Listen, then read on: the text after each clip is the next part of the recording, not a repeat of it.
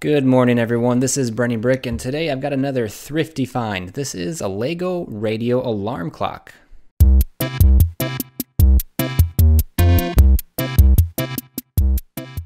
So I was looking for an alarm clock because I wanted to get away from using my phone. So I walked into Goodwill, and lo and behold, I came across this. This is a 1x2 brick turned into a clock. It's really cool. It's got some nice features here, this being one. The light you can turn off, turn it low, or turn it on. And it's kind of hard to tell, but in the dark, it's really nice to be able to see. Or you can keep it off, and then if you just want to see it quickly, tap a button and it will turn on for you, which I think is really nice. And of course, it has the AM/FM radio, and I won't turn it on because, of course, there's going to be some copywritten music on there, so I'm not going to do that.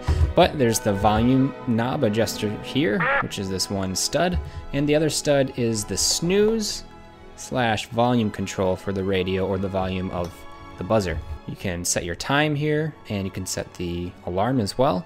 On, off, sleep buzzer button there as well. So I found it at Goodwill, and it even had a half off sticker, which was awesome. I got it for $4.50.